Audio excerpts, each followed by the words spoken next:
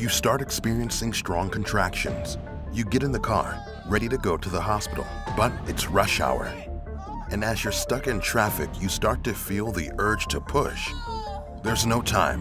The baby is coming now, so you'd better put the hazard lights on and keep watching.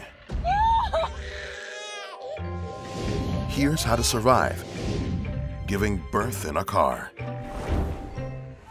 The risk for stillbirths and deaths in newborns is higher for babies that are born before getting to the hospital. They're also more likely to end up in the neonatal intensive care unit.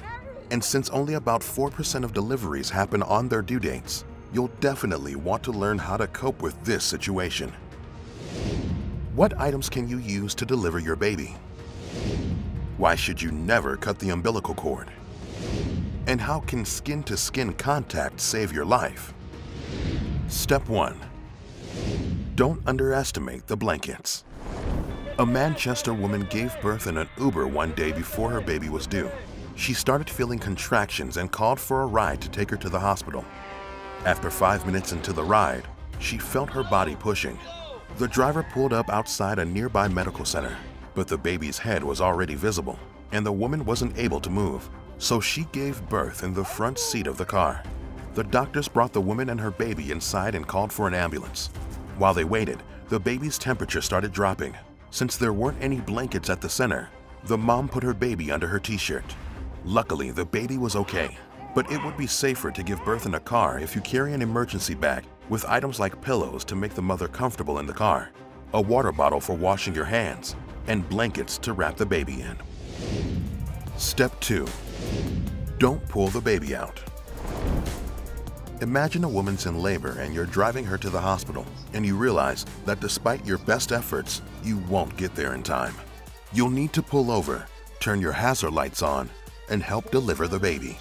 Help her get onto a flat surface, like the back seat, or recline the front seat. Once she feels the uncontrollable need to push, the baby is coming.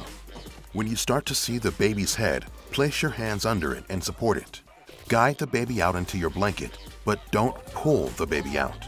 Once both shoulders are out, gently lift the baby slightly towards the mother's stomach and the rest will come out. Step 3. Don't cut the cord. Once the baby is born, call for an ambulance. The placenta will come out on its own in the next 30 minutes. Hopefully that'll happen once help has arrived. But if that's not the case, just leave the placenta next to the baby after it comes out.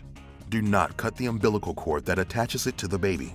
The placenta will still deliver nutrients to the baby, and cutting the cord is the most dangerous part of the delivery since it can lead to hemorrhaging, so wait for the paramedics. Step 4. Hold your baby. After the placenta is delivered, there might be some bleeding.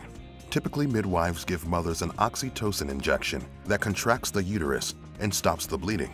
But since you don't have that, place the baby on the mother so they are skin to skin. This will release oxytocin and help lessen the bleeding. Step 5. Listen to your body. Births happen all the time, all over the world. And while it's essential to be prepared, it is also important to remember that the mother's body knows how to do the job. If you start giving birth, stay calm and listen to what your body is telling you. It knows when to push and when to stop. Once you and your baby are in the hands of medical professionals, let them take care of the situation. Congratulations, you just gave birth in a vehicle. Now you feel like you can survive anything. But remember, feeding and changing your newborn is going to keep you up all hours of the night. Soon you'll realize that you're barely getting 3 hours of sleep per night. What can you do to survive the rest of your day? Find out here on How to Survive.